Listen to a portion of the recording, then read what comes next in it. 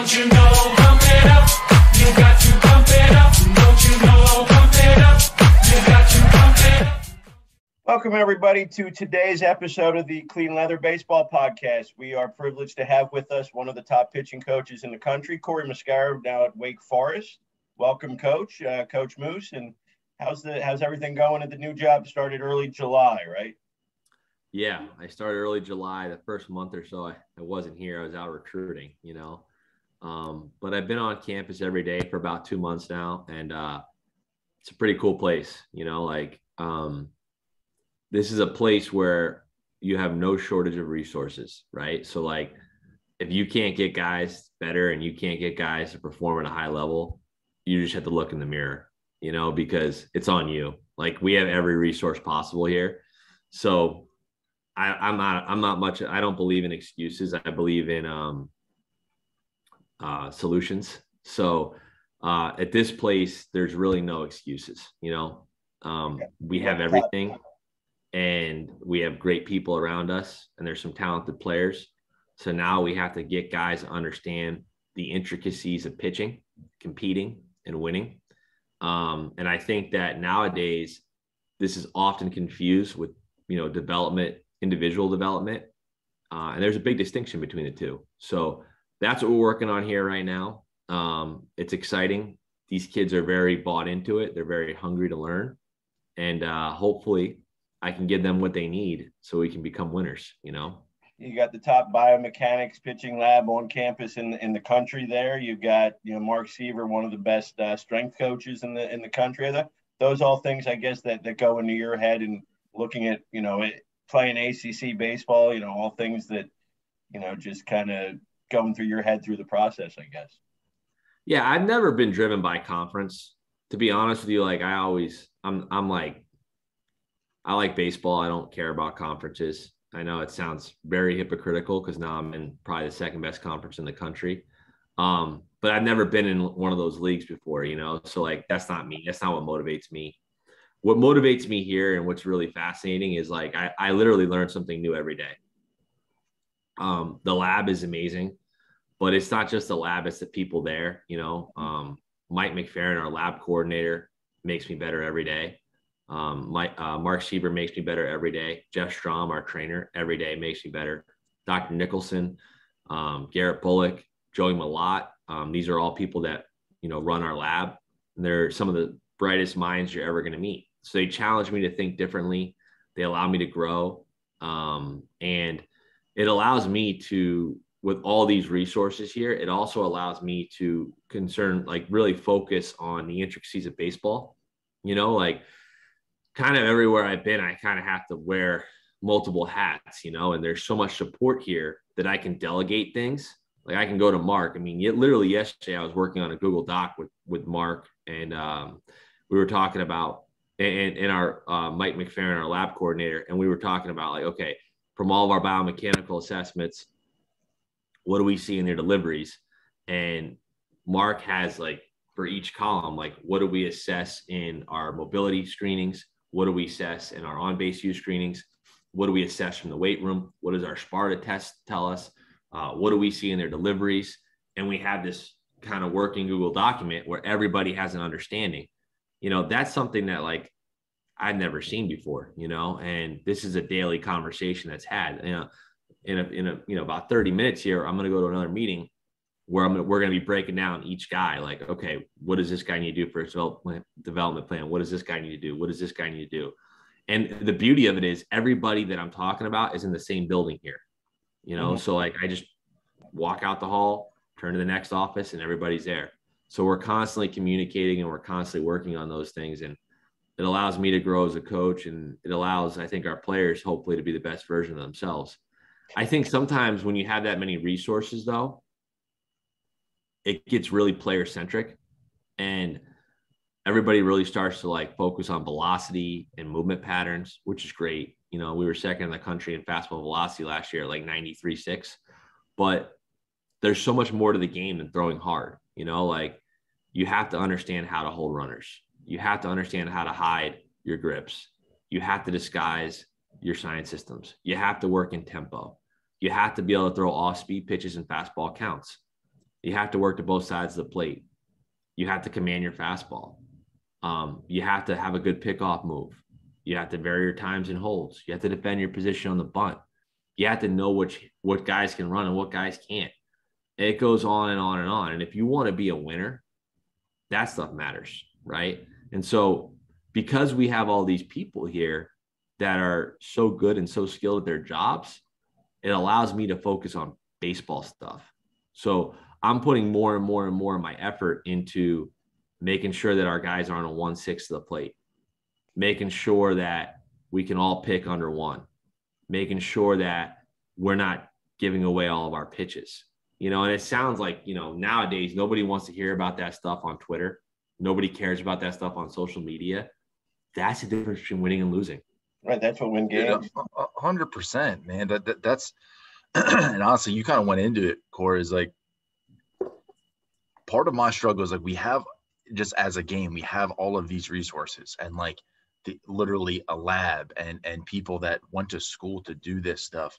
Like how do pitchers balance, throwing a pitch and then looking at a TrackMan screen or a Rapsodo screen to see what was what, and or having just that overall feel of how to pitch themselves and how to compete and whatnot. And the compete thing, so some of it can be learned, I feel like, but some of it's like, you need guys who naturally are just straight dogs. So it's like, how do you balance and what's more important? Like the biggest thing I always ask me, like, what's more important, like the analytical side or the mental side, right? It's always the mental side, but I look at it like everything matters, right? One of the things I say all the time is everything's important, nothing special, right? Like if you can go out there and you're holding runners and you do everything right, but you're like 85, 86 with no stuff. Yeah. Your margin for error is pretty small. Can you keep somebody in the game? Sure. But it's going to be tough to win. You go out there and you're 93, 95 and you have a hammer breaking ball, but you're tipping all your pitches and you can't hold runners. Well, it's going to be a track meet and eventually we're going to get to second and we're going to get you. Right. So like everything matters, but I think this is what I've come to understand as a coach. I took this from Rob Vaughn, who I love dearly, and he got this from Matt Deggs. Matt Deggs is one of his mentors, but he told this to Coach Vaughn, and I really believe this. And as I look through my coaching career, I realized this is literally the most important thing. It's not what you preach, it's what you tolerate, right? So it's not what you say to these guys, it's how you hold the line. And one of the best I've ever seen at holding the line is Ed Blankmeyer. Like, there's a reason why that guy won as much as he did, because he always held the line. He held the line with his coaches. He held the line with the ops guy. He held the line with the SID. He held the line with the AD. Like, that guy holds the line on everybody. I always say, like, if Ed Blankmeyer walked in the room with the Pope would start listening to Ed Blankmeyer. Like, I swear. Like, I'm not even kidding. Awesome. Like that's just how he is. Like, he just commands respect from everybody. I remember one time Omar Manaya's son was on campus, and Omar came up to Blanks and was like telling stories about Blanks. And I said, yeah, we gotta get to practice, okay, Omar? And like Omar was like the GM of the Mets at the time, and I was just like, I'm like, Omar's coming to like talk, and Blank, he's like, yeah, we got practice. We gotta get to practice. We gotta get better. I guess gotta get better today. We gotta get better today. Oh, but like to me, like the consistency of what you value. So if you value winning, you need to track winning. And everything you do, everything needs to be tracked.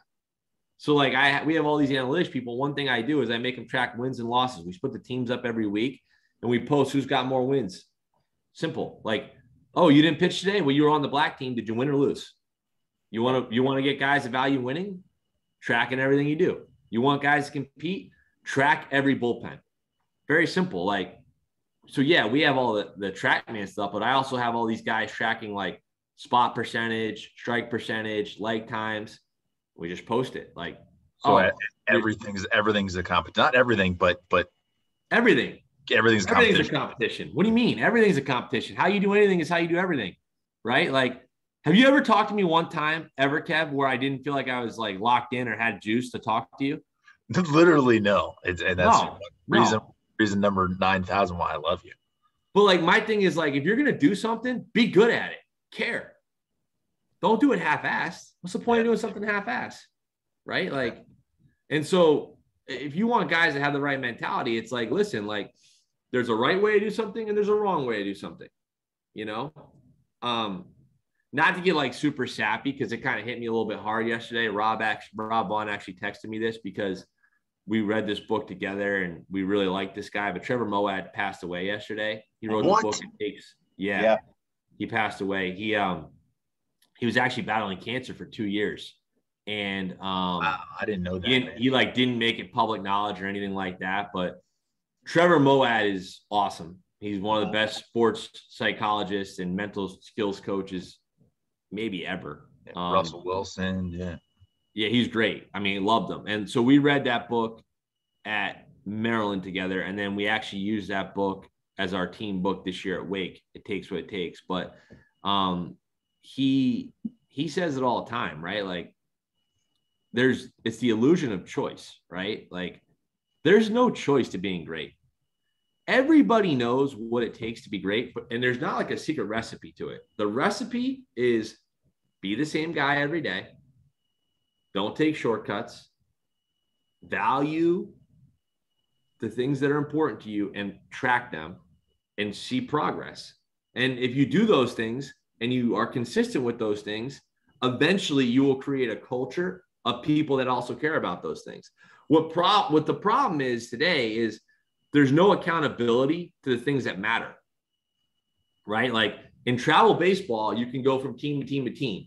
You can now go from high school to high school to high school. Like kids go to 4 or 5 high schools now. And they're always told now.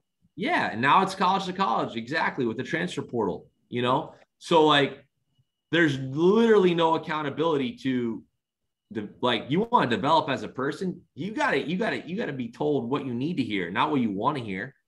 Yeah. The guy that probably improved me the most as a coach was Blanks. He told me what I needed to hear all the time, not what I wanted to hear. You know how many times he said something to me? I was like, that hurt, or that's tough. But it made me better. And I wouldn't even be here today without that guy. But again, I go back to holding the line, right? He holds the line. He tells you what you need to hear. He's not worried about hurting your feelings. And he's not a jerk about it. Like he doesn't disrespect you. He's very respectful, but he tells you the stone cold truth constantly. So if you get a compliment from him, it's worth its weight in gold because you're like, oh, damn, I must have really did something good. You know what I mean? Because and you value it because it's like, hey, this is how it needs to be done. There's a right way and the wrong way, you know? And so for me, like, that's how you distinguish the two, right? You just tell kids flat out, hey, man, you're worried about all the wrong stuff right now. You're worried about all the wrong stuff. The analogy I use all the time, like, yo, you can hit 95 and you got 20 inches of vertical, but, you know, you can't hit water if you fell out of a boat. What does that do for us? You might as well go to the carnival and win a stuffed animal. It's the same thing. You know, like. I think that's kind of what my thought process was because there's so, like you said before, there's so much emphasis on velo, on the stuff, you know, it's like that's what's taught. And you obviously, I'm sure you see like guys when they get to you, sometimes it's amazing because I know it was for me. It's like, wow, they really don't know some of the really, really basic stuff as far as pitching that you mentioned before, controlling the running game, you know, varying your holds and just overall pitching feel. But it has to be everything. If you want to be elite, it has to be everything. You can't have stuff and not the mental and little things. And you can't have. I want to touch base. I hate to cut you off, but you just reminded me of something I think is super important that kids need to understand. One of the biggest problems I see is kids get so focused of their internal cueing over the rubber, like what movements they're going to make, right? Like, did they get to a proper hinge? How deep was their hinge? Mm-hmm. Are they applying ground force? Like, do they have separation? What is their lead arm doing? You know, what is their hand positioning doing? They get so engulfed in what they're doing over the mound that they lose the focus of being over the plate. And what I think needs to be understood by all is you can take what you're doing over the mound and translate it to being over the plate by making it external in how you move, right? So if you talk about like how does the body actually the body is rotating in a linearly, right? Like, so it's rotational, but it's directional straight, right? Mm-hmm. So what kids don't understand, what I find more often than not, is like, if they understand how to move through a reference point, okay, their command will grow exponentially. And with that, coupling a pre-pitch routine so they can clear thoughts, understand their mind, and move through space on every pitch they throw. And what's funny is you'll actually see movement patterns clean up. You'll see command clean up, and that's the mental game, right? People think that the mental game is all like just telling yourself positive things. People think the mental game is all just like visualizing success. That all has a place, but visualizing success is like throwing plyo balls, right? Like, doing breathing routines is like your J-bands, and, but your pre-pitch routine is like, it's kind of like pitching, you know what I mean? So like, when you think about all these factors, like if you don't have a pre-pitch routine, you don't have a mental game. If you don't do breathing, you're probably not ready to go before you do your mental game. Like nowadays there's kids that would never think of throwing without doing their J-bands. We need to prep our mind with our breathing routines, and that's the stuff that I think people have to realize too, is like, so much of it is systemization. The most successful people in the world create systems, right? They have morning routines. They have routines throughout their day. One of the things I talk about all the time with my players is like, you only have so much energy in a day. There's only so much time. There's only so much energy. So you need to learn how to systemize your development. And if you're going to systemize proper development, it has to be holistic. It can't just be on your delivery. It can't just be on your strength. Right. It has to be on your mind, on your schoolwork, so you have less stress, on what you're eating, on how you're sleeping, on how you're hydrating, on what you're learning, and are you spending time in thought? Are you spending time on your pre-pitch routine? And you look out and you gotta go macro with it, right? So you gotta look at like the big picture over time. Okay, what's my development plan? What am I doing for these months? What am I doing for these weeks? What am I doing for these days? And then you start putting it out on a calendar, like, okay, I'm going to fill this bucket here. I'm going to fill this bucket here. And you know what? This bucket's missing. I got to do a little bit more on this bucket, right? And you start doing that over time. You're like, you know what? I'm going to do this with high energy and focus daily. And there's nothing you can't do at that point. You couple that with getting constructive feedback constantly. The game gives you constructive feedback. Ball don't lie. Ball tells you everything you need to know. Your coaches, if they care about you and love you, they give you constructive feedback. And then that's how you grow. And it's simple. It's a simple thing. And all this stuff is simple. It's not complicated. The challenge is, do you prioritize it and love it to do it with high energy every day, with high focus and intent every day? Because if you do, you're going to get good. You're going to get good. It's that simple. And need to have that clear vision of where you want to be, right? Because without that, then it is all micro and it's all, nothing's connected. No doubt. I mean, I was talking about science yesterday to our pitchers for like 30 minutes, right? Going through our science systems and stuff like that. And I said, listen, here's why we need to master our science system, right? Because you guys look at it as like something you need to do. We need to start looking at it as chess, right? If we can master our science systems and fluidly change at will, we can start to tell when people are trying to get us, and we can use it against them. We can be 2 steps ahead. Now we just created a competitive advantage. If we created a competitive advantage where they don't know what our signs are and we keep them chasing their tail constantly, we just created a competitive advantage. So something as simple that like kids don't care about, they're like, oh, this is eyewash, or this is boring, I don't want to do this. They need to create the competitive advantage in that. Right? Everything you do, there can be a competitive advantage created. How you talk to somebody, how you meet somebody, the interaction you have, the drill you're doing, the book you're reading. Like, I don't care. Like, whatever it is, create a competitive advantage. Find a way to create a competitive advantage. And when you start to do that, it becomes super fun, And when other guys around you start to be like that and they start to drive that, then everybody's level raises, everybody just raises the level, because you don't want to be the jabroni in the room that's not bringing it, Right. Yeah, that's awesome, man. I hope kids were listening because to me it just shows what elite baseball is, no matter where you are, right? No matter where you are, if you want to be elite or be successful, but obviously if you want to play at some of these schools like a Wake Forest that or like these schools that people like to talk about that they want to play at compared to doing what it takes to get there. But Corey, one thing I wanted to ask you was kind of along the same things, like, and I've always respected you. I think you're one of the best recruiters in the country. You're obviously a good judge of talent and makeup and stuff like that. You're also relentless with it. But if you were to, I think the recruiting process is like one of the biggest problems we have in baseball. Whether it's the actual rules of the NCAA or what these players are being told in their everyday lives, from businesses to their travel coach to their high school coach to their parents to whatever it is.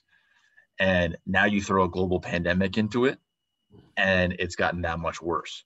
So from everybody who said, okay, recruiting, how do I get exposure? How do this and that? Like, if you're a 24, a 23, a 22, even a 22, whatever it is, like, what would be your biggest advice regarding getting recruited, getting exposure and things like that goes? Just because I know, and from my end, I would always hear it from the player and the parent, right?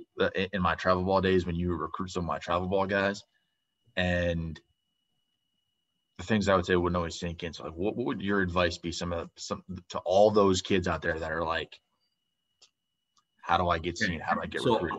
I'm going to answer this in two parts. I'm going to answer your question first, then I'm going to tell you how I changed my philosophy. Okay. So first, get better. Everybody worries about exposure way too much. Thank you. Okay. Stop worrying about exposure. Just get better. Just right. Like, and this is one of the first things I say to most people when we talk about like the recruiting process. I go through this little game. I'm like, all right, where did Aaron Judge go? And everyone's like, I don't know. I'm like, Fresno State. Where did James DeGrom go? Stetson.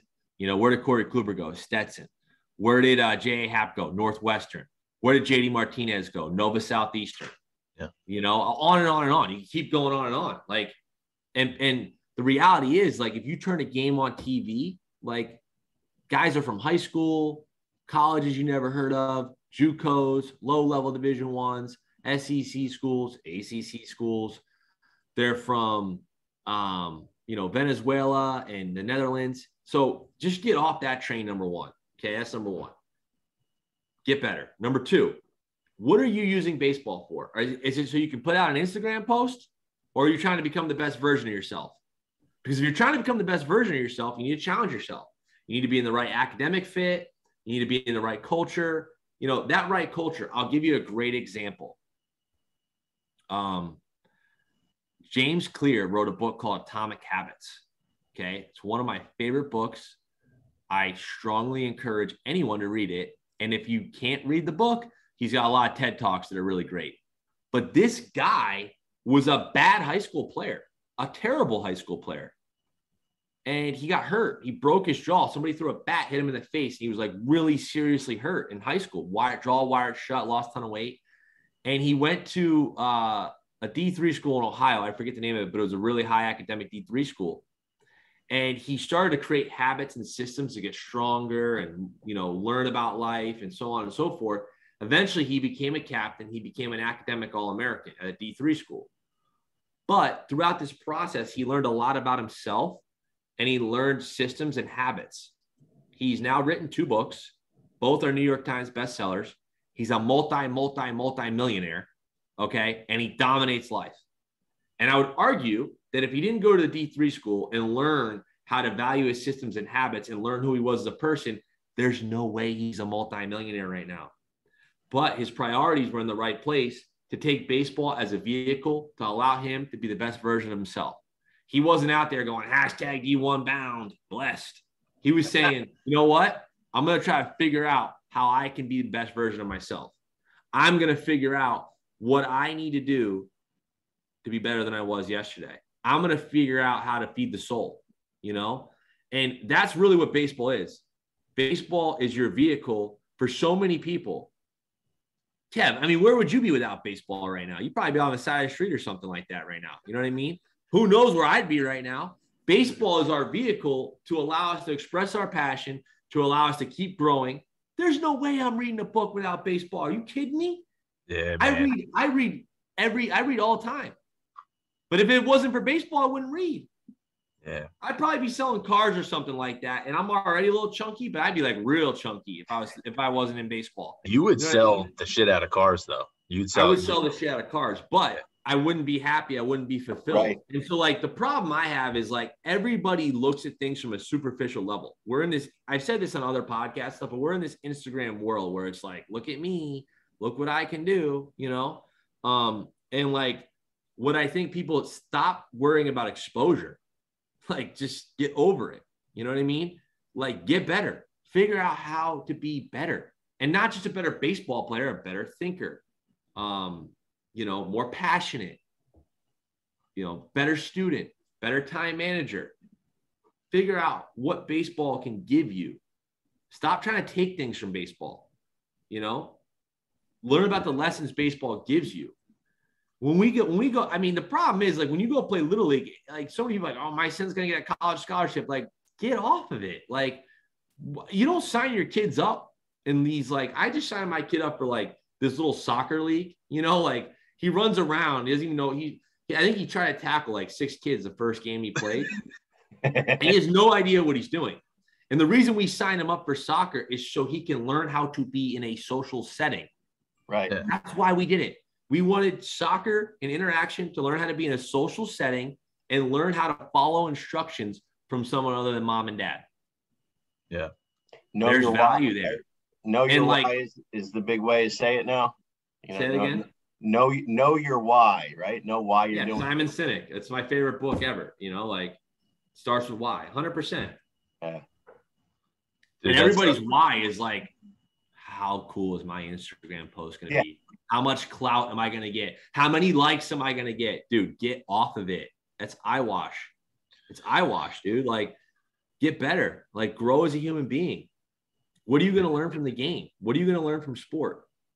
It's so tough. It's so tough though, man, because like I feel like people are in a really tough situation because like so if I talk about social media, it's like social media is bullshit. Like Instagram's bullshit and everything else like that. But then there's a side of it where it's like, oh man, like, but for business, like it helps my business, helps this and that. Like we talked the other day about the recruiting with 8th and 9th graders committing to schools and everything else like that, and how ridiculous it is. And I said to Olshin, I said, coaches don't like that. You know, I said, these top coaches don't like the process, but unfortunately, when you're at an SEC or an ACC school or whatever it is, where you kind of have to win, right? To a certain degree, you have to win or to elevate your career so this brings me to my next topic, actually. So that's the second part of the question. So we're in this like really tough time, right? That like everybody's trying to scoop up players and everybody's got a different philosophy and system, right? But everybody's trying to scoop up players. Hold on one second. Tommy Walter or Billy Slenta? Yeah, I'll send it to you. I'm on a Zoom podcast thing right now. I'll hit you up in a minute. I get the pitching rotations out to Walt. So I love Walt. Tell Walt I said what's up, man. What I a will. staff. What a staff at Wake right now. Man. So I got like 5 more minutes and I got to get in this meeting. But my point to this here is it's a challenge for everybody, right? And I kind of feel like I've used this analogy before, but I feel like we're like right around 2008 when the housing market crashed and everybody was getting all these subprime loans for mortgages because they could. So everybody's buying really expensive homes and things like that. And then everybody went bankrupt and the economy went, you know, sideways. Yeah. And the people that had enough capital were able to buy all these foreclosed homes really cheap and they made a killing. And so the chaos of what's happening right now, I've completely changed my recruiting philosophy. So during COVID, I actually got a lot of recruits and we kind of killed it at Maryland. And the reason why I was comfortable in doing this, and granted, majority of what I was recruiting was pitchers, so it's easier with pitchers, but everybody that we talk to is good. You know how hard it is to differentiate between like 30 24s that all have projection and they all throw 86? Like, what do we? I'm not that smart. Like, they all look pretty good to me. Like, they all could be throwing 95. I don't know, you know? So I stopped trying to like figure out who was the most talented one. And I started putting tasks in front of them. And I would just challenge them constantly because I would just want to see who responded. And I would take the ones that gravitated towards the task, that gravitated towards the workload, that gravitated towards constructive criticism, and that they had that growth mindset. They wanted a challenge. They sought out information. They wanted to compete. They wanted to build something, right? Because ultimately, those are the guys that are going to really succeed with me and my system. So for me, it's not about, say that again. Guys who show evidence of wanting to be great. Yeah, and earning it, right? Like, not just telling me like, oh, I want to do this because your school is this, blah, blah, blah. Right. No, dude, like, earn it. Like, let's earn it. And come here because you believe I can help you. And I believe you believe in what we're doing. You know, let's make it all about that, because the prerequisite, I always say this, like, talent is like, you know, when you go to the amusement park ride and you have to be certain level of height to get on the amusement park ride, that's the talent. Like, that's the price of admission. Like, everybody's good. Everybody's good. So what are we talking about here? And the whole rant I went on earlier, like, that's not talent based. That's mentality based. That's heart based. That's desire based. That's buy-in, right? So if you can get more guys that believe in that, and the problem is that's a lot of work. It's really hard. You're not always going to be right. It's who do they surround themselves with? What are the people they surround themselves with? What's the systems around them? There's a lot of work that goes into this, you know? And I don't have all the answers for that, but I think that if you make decisions and actions predicated on what you believe, it doesn't ensure success and it doesn't ensure that you're right, but it gives you your greatest chance to be successful. And more importantly, you can put your head on the pillow at the end of the night and be like, I did it the right way. I did it my way. I did it what I believed in, you know? And that's the most important piece, because like nobody knows what's going to happen next, you know?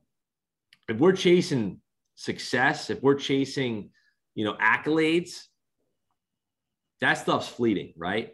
But if you're chasing like being a better version of yourself, John Wooden said this all the time. Like, the goal was never to win a national championship. The goal was for that team to be the absolute best at who they were and what they did.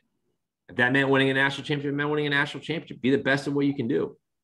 And again, I'm going on all these tangents, but we talked about Simon Sinek with It Starts With Why. He wrote another book called The Infinite Game. And he talks about that, like with Apple. Like, Apple's goal wasn't to have the market share. Apple's goal was to change the world, to make products so simple a baby could use them, you know?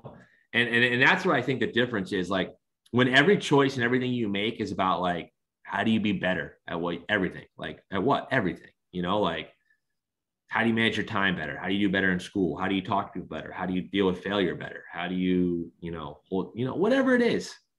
And that's why I do this. That's my why. I want to use baseball as that vehicle. So I just recruit kids that believe what I believe. Straight up Simon Sinek. I gotta thank Rob Vaughn for that, because Rob put me on to Simon Sinek. And you'll see, like, in these conversations, right? I've referenced Blankmeyer. I've referenced Rob Vaughn. Talk about energy. Scott Loazzo and Jason King, two guys that I played for Kinger and I coach with Scotty. Those guys are the most competitive, energetic guys on the planet. Like, they're relentless, you know? So for me, like, that's why you have to have the right people in the room, because they, like, if you care, you'll get better around those people. They'll make you your best. Yeah. Cool. And so for me, like, everything I've done is the people around me have made me better. You know, Rob Vaughn made me better, and Blankmeyer made me better. Scotty Loazzo made me better. Jason King made me better. And honestly, like, I'm at Wake Forest because Coach Salento recruited me in college. and I had that relationship with him. So it's all about the relationships. It's all about like, you know, how these people make you grow, and it's bigger than, you know, Jeter just said this the other day, it's bigger than baseball. You know what I mean? Right. It's bigger than that. And when you start to understand that it's bigger than baseball, that's when you have a chance to be awesome. So I would Go give ahead. yourself a little bit more credit, because one thing you probably forget this, and I'll be quick with it. You actually sent me a document like 6 years ago. You were at St. John's, and it was called like, it was like brief thing, said like my mental training guide, and it was just a list of books, YouTube clips, movies, things like that. And I've been on the phone with you before in the past, and you're like, oh wait, hold on, this is a recruit calling me. I gotta send him a link that I told him to read or something like that. I gotta send him like this. You did that years ago. So I mean, dude, it's so awesome. It's all part of the process and you surround yourself with. But I still have that, bro. And it's like a lot of the same things we're talking about. You probably don't even remember that. Well, I don't remember that specific thing, but like that's how I approach everything, you know, because I literally look at it like, listen, like if you're not gonna look, I'll be honest, like I have a high motor, so I look at it and I'm saying to myself, like, if you're not gonna keep up, don't come. That's what I tell kids all the time. Like, yo, if you want me to tell you you're good, don't come around me. Like, just don't, because I'm not gonna tell you you're good all the time. I'm going to tell you what you need to hear, and I'm going to care about you a ton. I'm going to have a high standard for you, but you're going to have to keep up. And that's what I look for. Like, who's keeping up? Who's going to make me go harder? Who's going to make me go faster? I don't want somebody that wants to be here. I want somebody that's going to make me keep raising my game. Right. So like, I only want to be around people that are going to raise my level, you know? And if you don't want to raise the level, go somewhere else where they tell you you're good. Go somewhere else that's going to tell you how great their facilities are and how awesome they are and how you're the best and you're going to play right away. You should go play for them. Because that ain't me. I ain't doing it. Yeah. You know? We could do this for hours, but I think we're unfortunately out of time here for today. That just means you've got to come back. And 100%. Yeah, we'll do it again. I'm a little bit late to this meeting I got to get to anyway. So yeah, exactly. Thanks, so brother. we appreciate the time as always. It's Coach Corey Muscara, head pitching coach at Wake Forest, one of the best in the country. Fortunate to spend some time with us today on Clean Leather, and wish you the best this year. And we'll be happy to get on as a guest as soon as possible again.